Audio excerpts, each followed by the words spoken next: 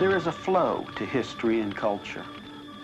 This flow is rooted in what people think, and what they think will determine how they act. There is violence and a breakdown in society up to the point in which it's unsafe to walk through the streets in many of the cities of the world. On the other hand, there is a danger of an increasing authoritarianism to meet the threat of chaos in our own countries and internationally. Should we despair and give in? If not, how should we then live? The answer as to whether we should throw up our hands and give in is no. There are good and sufficient reasons for this. We can receive help from a quarter, which would be unexpected to most modern men. But to understand how, we have to delve back into history.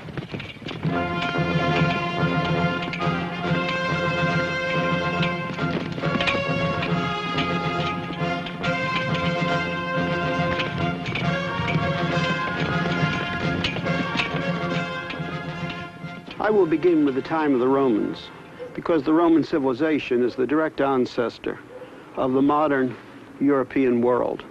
From the time of the earliest conquests under the Republic, right down to our own day, Roman law and Roman political ideas have influenced the European scene, the whole Western civilization.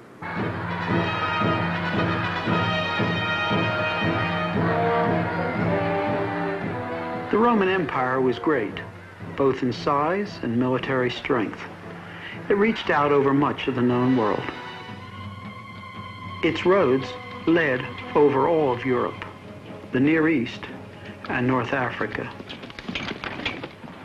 All the way from Hadrian's Wall, which was built to keep out the Scots, who were too tough to conquer, to the forts on the Rhine River, to the north of Africa, to the Euphrates River, and the Caspian Sea. In one conquest, the Roman legions crossed the Alps, came down the Rhone Valley past the peaks of the Dent du Midi to that place which is now called Vevey in Switzerland.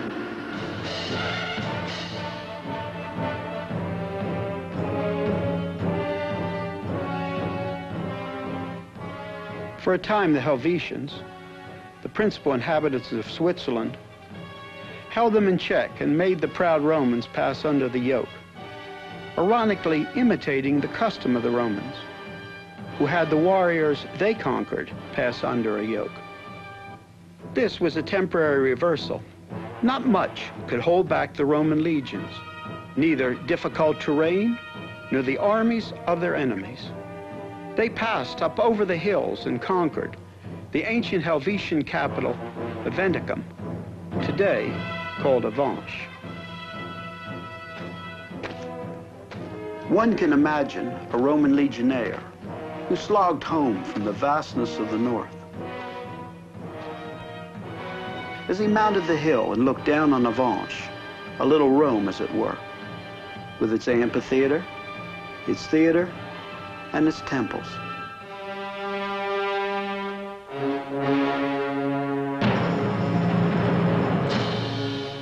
I love Avanches.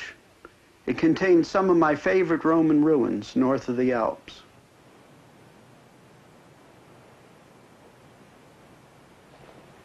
Some have said, although I think it's a high figure, that at one time 40,000 Romans lived here.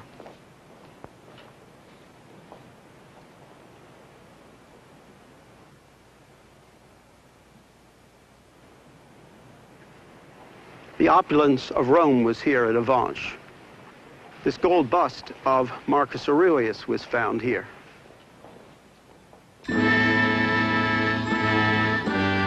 Rome left its magnificent treasures in art and architecture across the whole empire.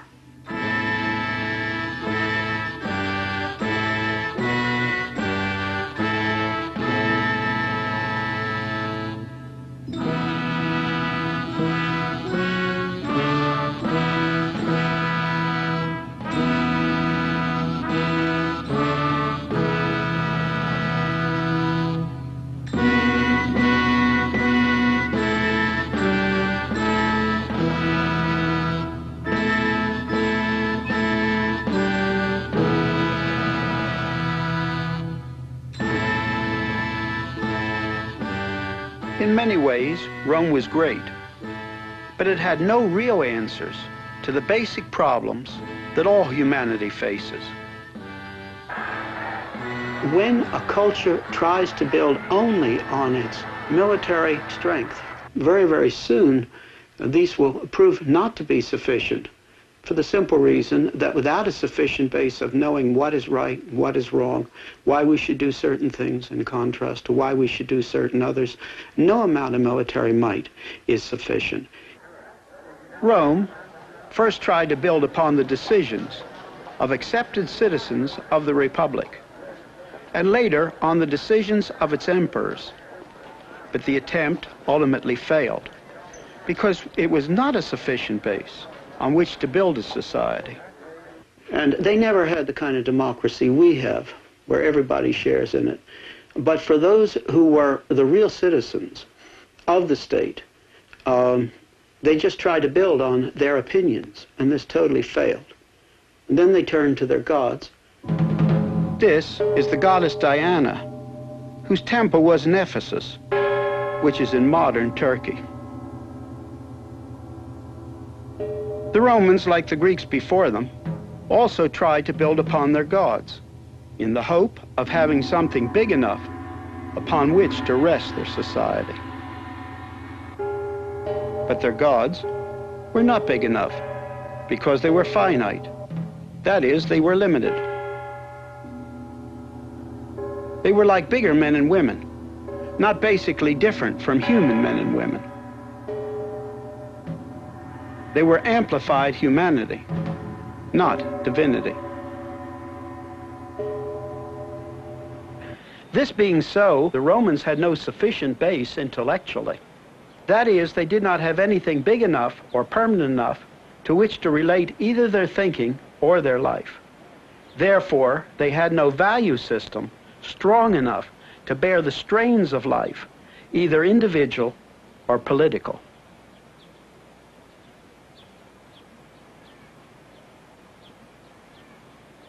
All their gods together could not give them a sufficient base for life, morals, values, or final decisions. The Romans made their own gods depending upon their society, and when the society tumbled, their gods tumbled with them. Thus, the Roman experiment in social harmony, based on an elitist republic, ultimately failed. The Senate no longer could keep order. Armed gangs terrorized the city of Rome, and the normal functions of government were disrupted as rivals fought for power. Self-interest took the place of social interest, no matter how sophisticated the trappings. Thus, in desperation, the people accepted authoritarian government. In the days of Julius Caesar, Rome turned to an authoritarian system centered in Caesar himself. As Plutarch put it, the Romans made Caesar dictator for life, in the hope that the government of a single person would give them time to breathe after so many civil wars and calamities. This was indeed a tyranny avowed, since his power now was not only absolute, but perpetual too. After Caesar's death, Octavian, later called Caesar Augustus, grandnephew of Caesar, came to power. The great Roman poet Virgil, friend of Augustus, wrote in his Aeneid, saying that Augustus was a divinely appointed leader, and that Rome's mission was to bring peace and civilization to the world. Because Augustus offered external and internal peace, while keeping the outward forms of legal constitutionality, Romans of every class were ready to allow him total power in order to restore and assure the functioning of the political system, of business, and the affairs of daily life. After 12 BC, he became the head of the state religion with the title Pontifex Maximus. All men were urged to worship the spirit of Rome and the genius of the emperor. Later, this became obligatory for all the people of the empire. And later still, the emperors simply ruled as gods. Augustus tried to legislate morals and family life, Later emperors tried impressive legal reforms and welfare programs, but a human God was a poor foundation, and Rome fell. It is important to realize the difference a people's worldview makes to their strength as they're exposed to the pressures of life. In the Roman era, we must understand that when one became a Christian, it meant that he stood not only opposed to the surrounding religions, but the entire culture built on those religions.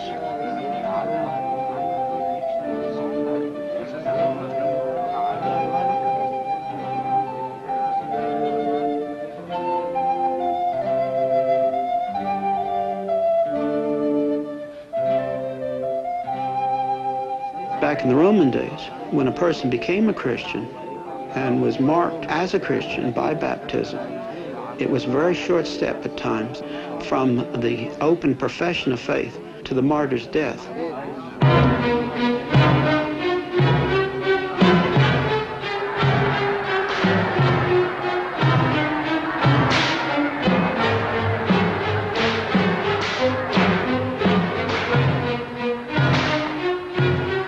Rome was cruel, and its cruelty could perhaps be best pictured by the events which took place in the Roman arenas. For example, the gladiator one sees in this statue.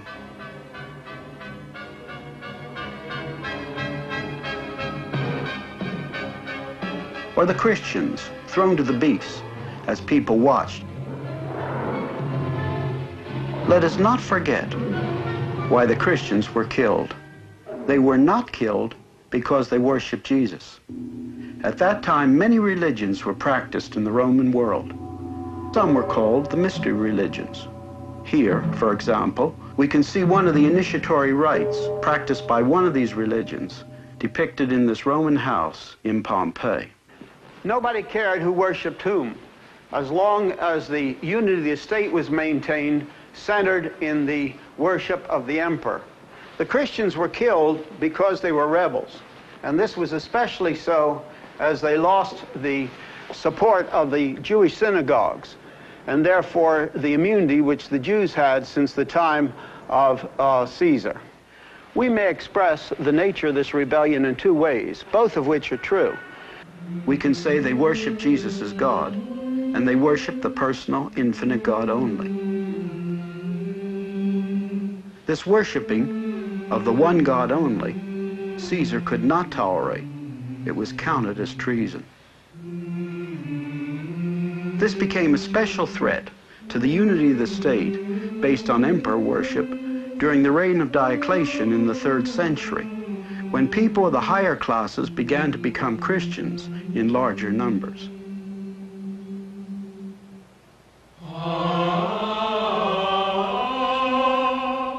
In the Roman era, when one became a Christian, it meant that he stood not only opposed to the surrounding religions, but the entire culture built on those religions.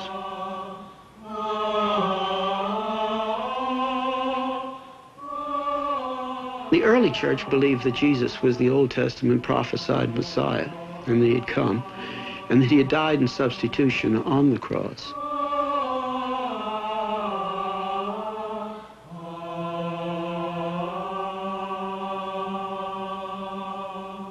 The second thing, however, is something that we're apt to forget, and that is that they really did believe that the Old Testament and the revelation in Christ and the growing New Testament, it was growing then, of course, say the 1st century, was God who had spoken, and that God had given truth, and as such they were not caught in the flux of the relativistic Roman world, because it really was relativistic, much like our own day. A weak base for a culture or an individual can only stand when the pressures are not too great. As an illustration, let us take this bridge. The Romans built many little humpback bridges like this over the streams of Europe. People and wagons went over them safely for centuries, for 2 millennia. But now, if someone would drive a heavily loaded truck over these, they would break. It is this way with the lives and value systems of individuals and cultures. If they have nothing stronger to build upon than their own finiteness, their own limitedness, they can stand if the pressures are not too great. But as the pressures mount, if they do not have a sufficient base, they crash, just as these Roman bridges would crash if someone drove over them with a modern 10-ton truck. Culture and the freedoms of men are fragile. If there's not a sufficient base, it only takes time, and often not a great deal of time, before there is a collapse.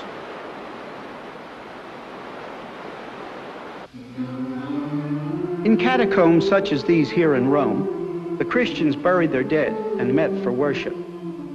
That it was the Christians who were able to resist the religious mixtures, syncretism, and the effects of the weaknesses of Roman culture speaks of the strength of the Christian worldview. This strength rested on God being an infinite personal God, and that he had spoken in the Old Testament, the revelation through Christ, and the gradually growing New Testament, and that he had spoken in a way that people could understand. This meant that they not only had knowledge about the universe and mankind, which people could not find out by themselves, but they had absolute universal values by which to live and by which to judge the state in which they lived. And people are unique in being made in the image of God. There was a reason for the basic dignity and value of each individual. If they had worshipped Jesus and Caesar, they would have gone unharmed. But they worshipped one God only and rejected all forms of syncretism. There was no mixture.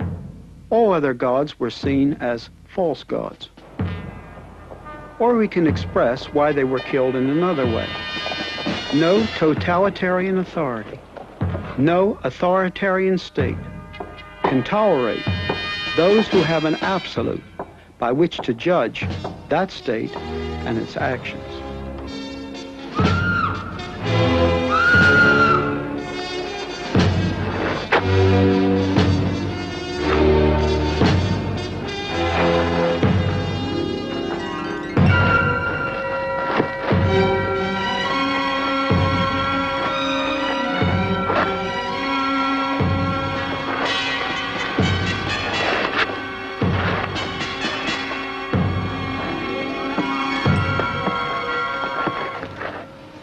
The Christians had a universal standard by which to judge not only personal morals, but the state.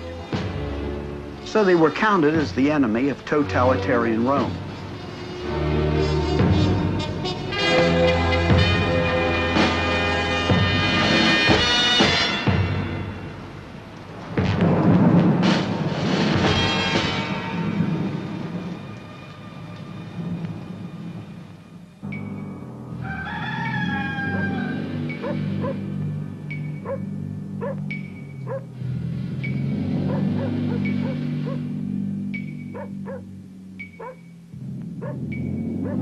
Even though many of the Christians were martyred, they had the answer, which the Romans did not have, as the Romans tried to build upon the state or upon their limited gods. The Christians continued to grow in numbers and continued in history. The Romans had the Christian answers before them, but they turned from that base, which would have given their society the answers they needed, and their society collapsed. As their empire ground down, the Romans, in their decadence, were given to a great thirst for violence and the gratification of their senses, as in their rampant sexuality. Here in Pompeii, a century or so after the Republic had ceased to exist, the phallus cult was strong. Paintings and statuary of exaggerated sexual content adorned the houses of the affluent Not all the art in Pompeii was like this, but that which was of sexual representation was just plain blatant.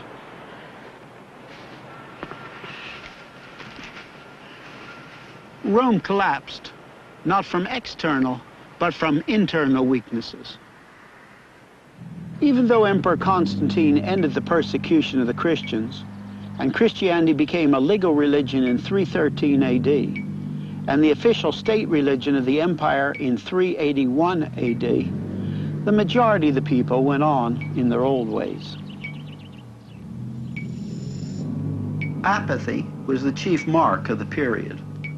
The elite abandoned intellectual life for their social life. Apathy also showed itself in the arts, with a lack of creativity. Officially sponsored art became decadent. The music became increasingly bombastic. Look at these 4th century works here on the Arch of Constantine. And in contrast, these handsome 2nd century works of art taken from earlier monuments from the period of Emperor Trajan. This portrait of Emperor Valentinian is so much inferior to this likeness of Emperor Nero, which was minted 300 years earlier. All of life was marked by the prevailing apathy. And as the Roman economy slumped lower and lower, burdened by a costly government and by inflation, authoritarianism increased in order to try to set off the apathy. And as less people were inclined to work, the state took over more and more freedoms were lost. For example, laws were passed binding the small farmer to his land. And because of the apathy and its results and the oppression, few people thought the old civilization was worth saving. Rome did not collapse because of outward forces such as the barbarians, but because of inward rottenness. And Rome gradually became a ruin. The conclusion I draw looking at the Roman era is the fact that nothing humanistic provides a strong enough base for society, as well as the individual life of the individual man and woman. The Greeks and the Romans tried magnificently to first build on society, on those people who made up their society, which is an exclusive elitist society. But those people, they tried to build on this and totally failed. And then they tried to build on finite gods, gods that were not the infinite personal God. And this equally failed. It brings a simple conclusion. There is no foundation strong enough for society within the realm of finiteness and beginning from man alone and as autonomous. The other side, of course, is that the Christians were able to stand. But the reason they were able to resist the syncretism of that day and the breakdown and face the arena, really face it with certainty, is because they began at exactly the opposite place. They began with the existence of an infinite personal God, and that he had spoken and they had the truth in the Old and the Testament, in the revelation of Christ, and in the then growing New Testament.